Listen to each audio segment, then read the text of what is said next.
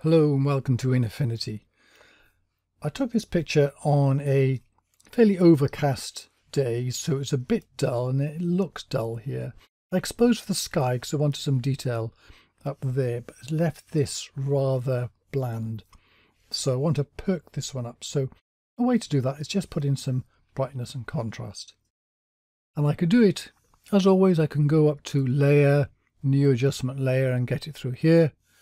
Or I usually prefer to go down here and go to the little circle there which says adjustments, because it's near the layers so I can see it all together. So I go to brightness and contrast there. And now I'm going to turn up the brightness. I'm just looking at the foreground here, and when I do that you can see it's sort of still got a bit of a dull. So if I add contrast to it, it's making the whites whiter and the blacks blacker, so it brings it out a lot more. But now, of course, I've lost the sky, so I want to be able to bring the sky back. So a way to do that is to put in a mask. Again, I could go Layer, New Fill Mask, New Mask Layer there, or I could have clicked the mask down here with the same effect. So this is white at the moment, which lets everything through, but I want to exclude the sky. So I could do it by painting here. I get the paintbrush tool here. Make sure it's black and paint around here. But if I'm doing that, I want this to apply just to the brightness and contrast here, not to everything. So I shift click at the bottom of that so they're both selected, and then right click and turn that into a group, or hit Control G. And there I've got this, but you can see the edge there, I've got that bit missing there. So if I open up the group again, click on the mask, I need to sort of get into these bits here, but now I'm overlapping here, so this is going to be very difficult to do. So I'm not going to do it that way. In fact, let's just go back to the beginning and start again. So as before, adjustments and brightness and contrast, and turn those both up. Yeah, it was about the same level, wasn't it? Now I want, rather than just put in a mask layer, I need to do a selection first.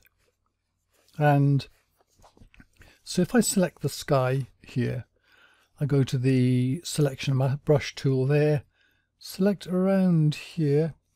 I've got the brightness and contrast selected there. I need to do it with the background selected, so it'll do the match it into the edge here. That's it, because I got snap to edges set there so that it will go into these bits and goes close to those trees as possible. Then to fill in the gaps here, I click on Refine, and it gets everything red which is not being selected. Then with my brush, I brush over those areas which I've got a bit in. I'm just saying rethink this lot please, and it does a rethink, and there you go, that's pretty good. Anything that looks like it needs redoing, give it another click and it should improve it. Then do the same over here. So there you go, that's selected quite nicely. So I apply that and I've got a selection. Now what happens is, if I set a mask now, what's going to happen is it's going to put white into the area selected and black into the area that's not selected. Now at the moment I've got the sky selected, so I'd like it to be white down here to keep the adjustments down here and not to put that brightness and contrast up there. So I need this to be black. So what I'm going to do is invert the selection. So I go to Select, Invert Pixel Selection, and now it's coming down here. So this is selected. So now when I put in a mask, it will automatically make all this white and all that there black. So if I just click on the mask layer here, or I could go to Layer and Mask there, and there we go. That's done this here. And if I look at this mask layer here, if I go Alt click on that, you can see where it's gone black. But there's a few things I need to do here.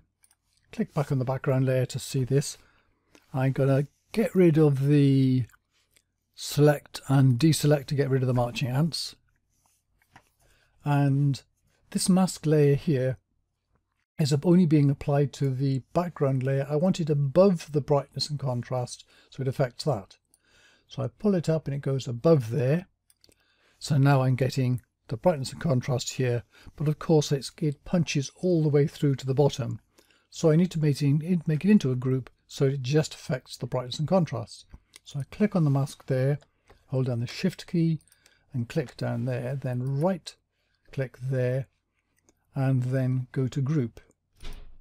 And then the mask applies only within the group.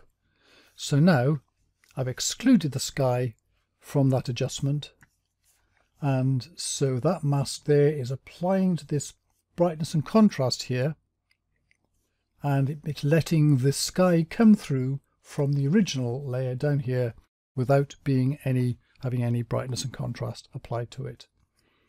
So that's a very important point, a very useful point, that when you make a selection you can turn it into a mask. A lot easier and a lot more effective than trying to paint it.